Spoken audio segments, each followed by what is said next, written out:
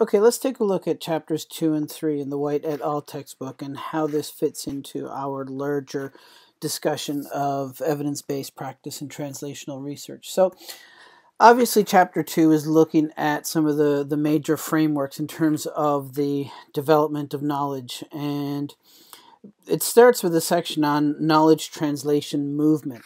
And the first couple of pages are basically building up to that chart that you see starting on the bottom of page 28, the definitions of key knowledge translation words. And you see the specific words listed in that chart also fall here on this particular slide. I won't go in and describe each of them. Then basically bottom of page 28, 29, and the top of page 30 is where you see it in that gray box there. Make sure you're familiar with those, and you can see how the whole model works in terms of the knowledge transfer model with figure 2.1, the Glasgow and Emmons implementation model that you see on the top of page 28 there. So as you're looking through, once you finish that, basically you get into a section that looks at specific translation theories and frameworks. And I won't go through each of these, but I did want to include the slides for them. You'll note that in the textbook, each of them are described in a paragraph or two. Rogers is probably the lengthiest one there, which is about 5 or 6 paragraphs. But I wanted to make sure that you had the publisher's notes for each of these. And you can see at the bottom of each of these slides, they have the original citation from the specific article or book chapter where the item came from. And you can also see sort of what they feel as are the important points of each of these, although the figures that you get throughout the chapter I think are quite instructive once you've gone through and read each of the descriptions for each of these translation theories and frameworks. And again, not to go into all of them, but just so that you have the notes for them, particularly when you download the PDF of the slides, you'll have the notes for each of these translation theories and frameworks that you find outlined in chapter 2. And I'm sort of trying to scroll through them here in judicious fashion, but giving you a chance to sort of look at each one.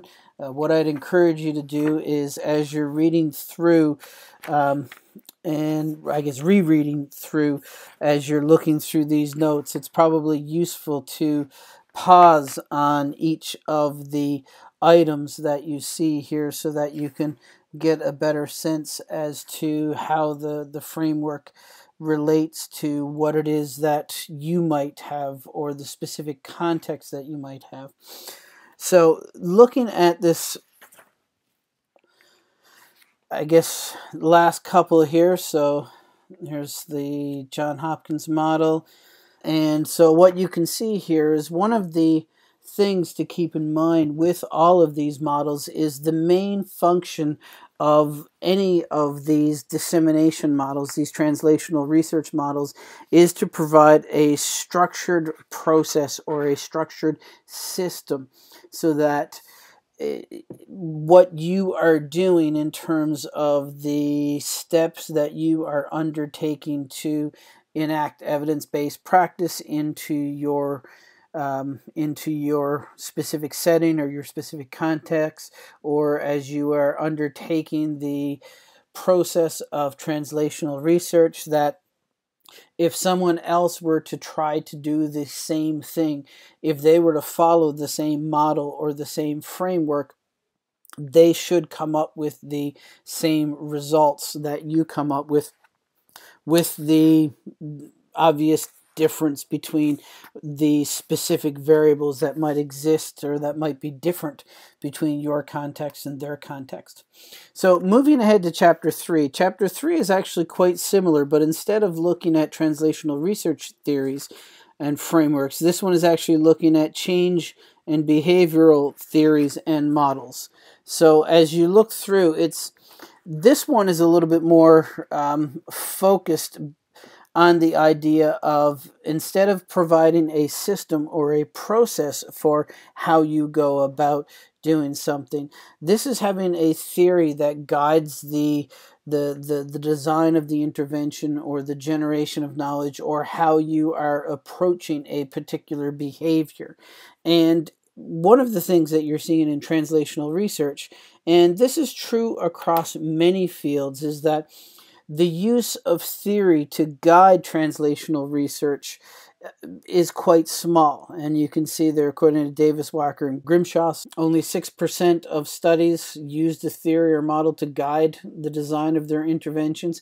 And that's not specific to translational research. This particular study obviously is, and the 6% figure obviously is specific to translational research, but one of the things I think you'd find is if you looked at nursing research in general, and as you start to get into the literature, which will actually begin next week, one of the things that you'll note quite quickly is that much of the general research into nursing, and I can honestly say into education and many, many other fields, is atheoretical, or that it doesn't use theory to guide what it's doing.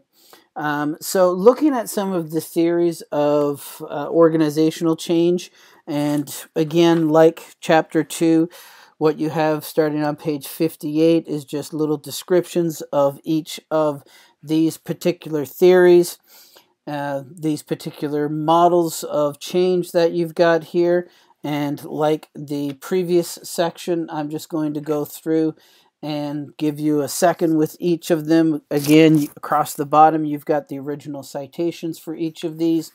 You also have what the authors felt, or what the publisher feels, are the main points from each of these particular theories. So that way it allows you to at least get a sense as to what they saw as important. So for example, this contemporary change theory is the last of the organizational change theories, and they've boiled it down to 8 or 9 points here. So they've taken essentially the 3 paragraphs that they've got there. So hopefully this will help you and guide you to figure out, which items are the ones that are most relevant to you in your particular setting and context as you start to think about this in relation to a potential problem or practice that you are going to focus upon, or that you might focus upon as a part of your doctoral research. Similarly, then on page 62, it transitions into behavioral theories of change. So we move from organizational ones to behavioral ones. And in all honesty, many of these that you see here are coming from the field of psychology or from the field of educational psychology. So as I have to be honest and say, as I was reading through them myself, I saw a lot of familiar names here and a lot of familiar concepts that I thought were quite useful to me. And finally, we get into the notion of change in the organization. So one of the things that when you're looking at all of these models, regardless if it's a model of organizational change, if it's a model of behavioral change, or if it is a model or framework for translational research, one of the main issues that you have to consider, both from the perspective of consuming research that focuses upon one of these theories or models or frameworks, as well as someone who might end up doing research or doing evidence-based practice using one of these theories or models or frameworks, is the issue of fidelity. Essentially, how closely are you following the specific model or theory or framework that you've chosen? Because obviously, the higher the degree of fidelity that you have with what you are doing, the easier it will be for somebody else to replicate what it is that you've done, and to essentially be able to achieve the same outcomes that you've achieved, assuming they're working in a similar context. By the same token, it's also the higher the degree of fidelity would allow you to achieve similar outcomes to things that you've actually read in the research. So if you're looking to implement a specific evidence-based practice, the higher the degree of fidelity that you use with this particular intervention compared to what it is that the research you're basing it on did, the closer you should be in terms of achieving the same outcomes that they've achieved. Finally, one of the things that you want to, I guess, take away from all of this is that while these are models, frameworks, and theories, they're designed as guides. And there are specific things about your context that may, A, allow one model to be more appropriate than another model. So choosing the right model, theory, or framework is important. But also getting to that issue of fidelity. There are some of us that, have very different leadership styles, for example, than other people. And something that we're looking at when we're trying to translate this basic research that we're reading into an applied context in terms of a translational project.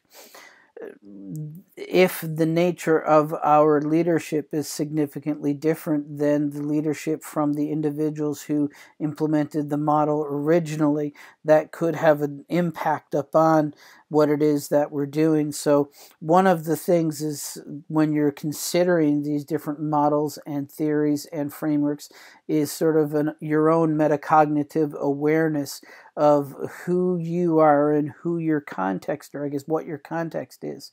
If you are in an organization that the culture tends to be quite resistant to change, and your own leadership style is much more collaborative in nature, chances are that many of the implementations you might try, especially if you're looking at the implementation being at a organizational level, you might have resistance in terms of trying to implement that evidence-based practice intervention that you're hoping to accomplish. Whereas if you have an organization that tends to have quite a collaborative culture, and you yourself enjoy working with others and enjoy that sort of collective and collaborative environment, then the opportunity for you to have a meaningful impact around a specific evidence-based practice could be quite high. So having that your own awareness of who you are as an individual, as well as the nature of the organization that you are hoping to have an impact on, is important in terms of the fit and feasibility of trying to implement many of these practices. So that's it for the white textbook for this particular session. As always, if you have any questions, feel free to email me or post them in the support and questions discussion.